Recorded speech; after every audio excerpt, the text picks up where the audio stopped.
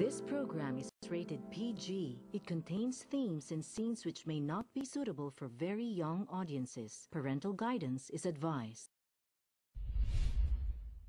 Be advised that the views and opinions of the hosts and guests do not reflect those of the station.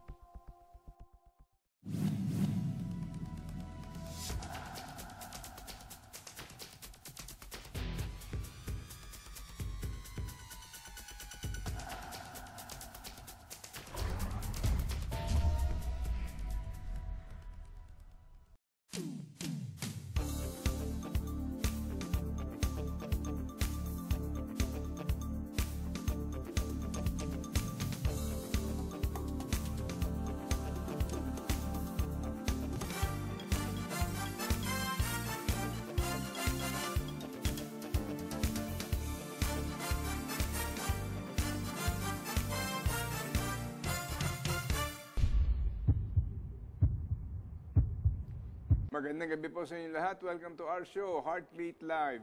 I'm your host, Ray Orosa. Magkakapiling tayo dito.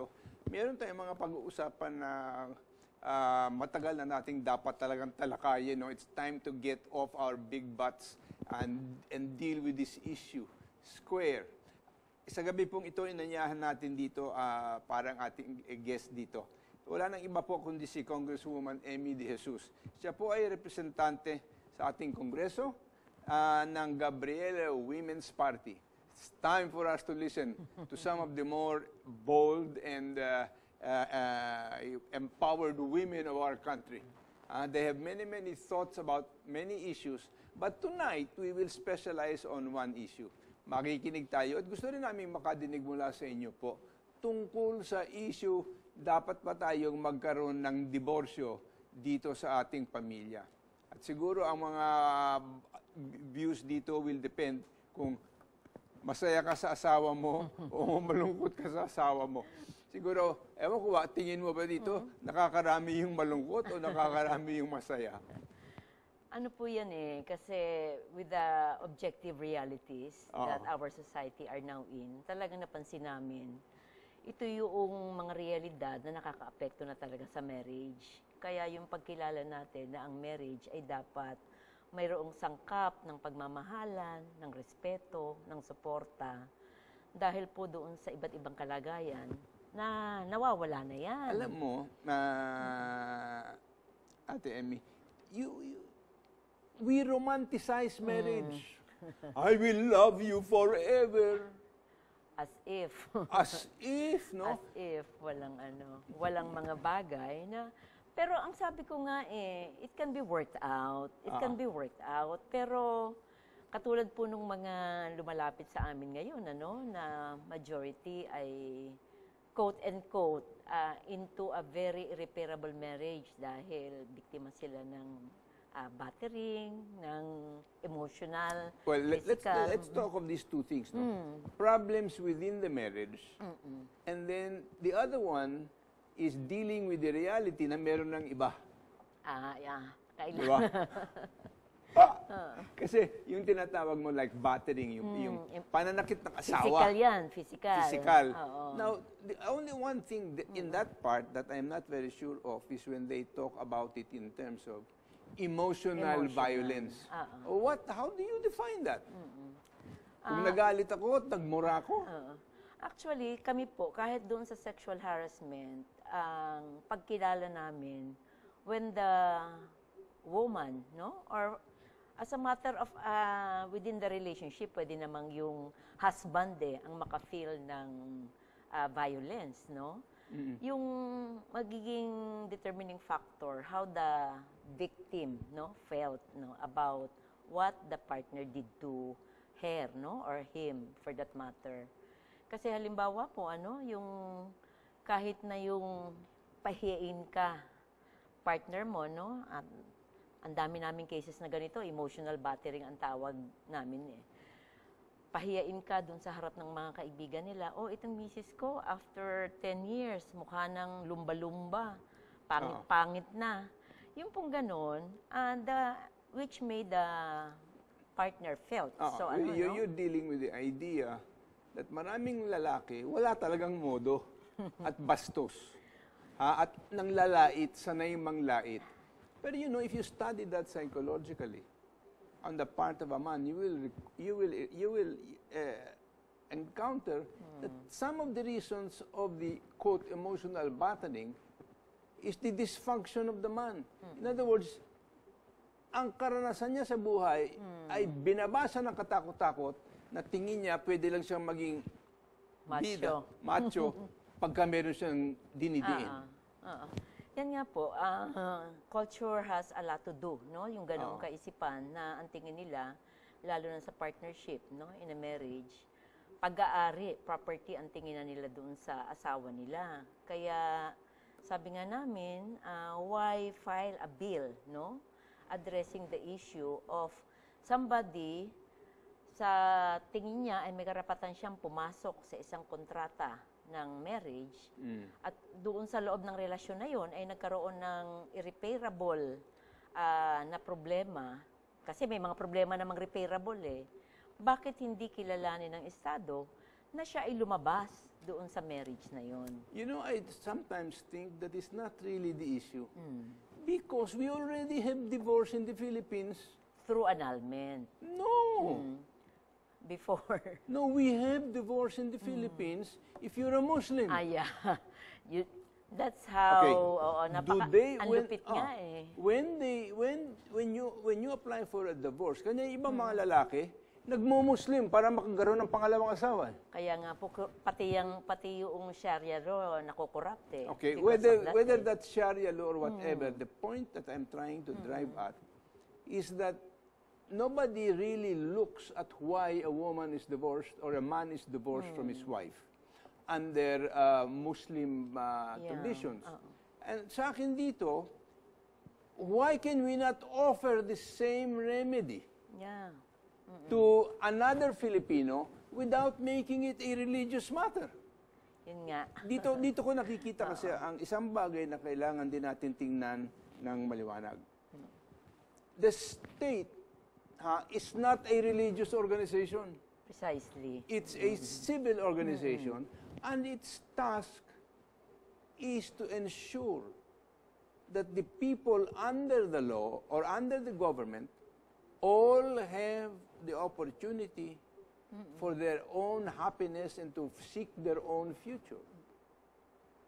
And if they are tied up in a relationship that is so limiting that it becomes detrimental, nakakasama sa kanilang sariling pagkatao, wala kang karapatang hindi payagan yan. And in fact, it is happening without benefit of law na naghihiwalayan yan at saka nagkakipagtalik sa ibang tao. Yun nga po yung ang lalaki at babae. Kaya nga hindi talaga maitatatuwa na yung realidad talaga ngayon, ang problema, no? Ang problema sa loob ng marriage ay sandamakmak, ano? Sabi nga na, and in fact, dito nga sa bill namin, mabait pa, quote and quote, no? Pagkilala rin dun sa tradisyon ng Pilipino, how we appreciate marriage, ano? Ibig sabihin, kung irreparable at may katinuan pang natitira, no? Doon sa partner, bibigyan pa ng puwang Tayo nagbibigay pa ng puwang We always make rooms for improvement Pero yung aming bill, sinasabi namin, dapat kilalanin talaga ng Estado, no? At tama yung sinabi nyo, sinama namin doon sa aming explanatory note. Bakit ang Muslim pinapayagan? Why discriminate against those who do not have the Muslim religion? Kaya isang point po yun, malaking point yun, na talagang ang tingin namin ay mali. Kaya at hindi ibig sabihin niya na mag-Muslim tayong lahat. Definitely not. Hindi yan. Kasi in fact nga ang dami naming kilala na Muslim lawyers. Nakakatuwa po, may isang organization ng Muslim women who are now doing lobby work para ipasa ito.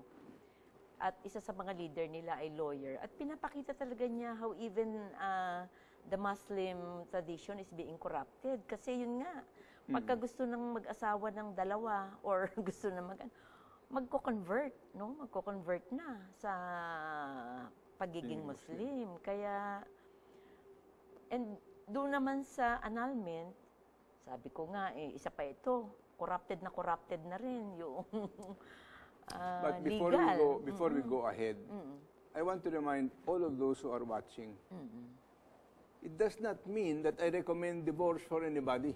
Of course. Okay, that's an individual choice. What I am talking about simply is that we cannot deny to part of the population what we are willing to give to a minority. Tama. It does not make sense. It's inconsistent. Number 3, if the government wants to provide a better basis to handle, kasi pagka nagkasira na ang relasyon, di ba, Ate Emmy? Pagka nagkasira na, hindi ko trabaho na ayusin yan. Oo. Kanilang trabaho at obligasyon yan. Now, pwede mo sabihin that and this can be part of the divorce law. O gusto mo magdiborsyo, okay. Pero, can you undergo 6 months of counseling with a psychiatrist or psychologist of your choice? And see what they will say about the condition of the relationship. In other words, it is to prevent whimsical divorce. Of course. Oo. Although even whimsical divorce, we don't care about because in the Muslim tradition, nobody cares. All they have to do is say, I divorce you, I divorce you, I divorce you. That's it. Nobody looks into it. Why? Because personal and individual preferences, you cannot look into. In fact, sabi nga namin, may respect pa rin tayo sa kultura eh. Kaya doon sa ano rin namin, dadaan talaga siya sa court. And I think counseling would be part of the role nung court. But is that part of, yung sinasabi mo kasi only in annulment, but is this part of the law that you are suggesting? Or that you have filed in Congress? Magiging thorough po kasi ang ayaw nga namin, laging ang binabrand sa atin, yung divorce Hollywood style eh. As if naman masyadong ganong kadali rin sa atin. Does it matter? Yun If you think that if we have a divorce law, that all of them are going to be really a broken down relationship, what are you going to do with people that are nutty? And that are not, yung bang tao na, o lalaki, o babae na, talagang you cannot deal with them. They are so dysfunctional. And the law of psychological incapacity, on annulment and psychological incapacity, walang kinalaman doon because that deals with the period prior to marriage. Yun yung ayaw Not namin. after. Yun ang ayaw namin doon sa existing annulment. Kasi parang ang recognition noong psychological incapacity was during the ceremony of the wedding. When in fact, kung 5 taon naman, naging masaya kayo. Pero may nangyaring malaking problema. But people can deteriorate. Yeah, oo. People can change. O kaya, naobligang forced to go abroad. And after some time, yan po, maraming OFW talaga, yan ang problema eh. Na 5 years, wala na. Bakit nga ba naman hindi pa natin wakasan itong marriage na ito? May stigma patuloy sila na, ano ba yan, abandonada, etc., no? Pinabayaan. And most of the time, the women get the blame for everything. Oh, before we go ahead, we have a pause for a few reminders. Huwag kayong mawawala. We'll be right back. Okay.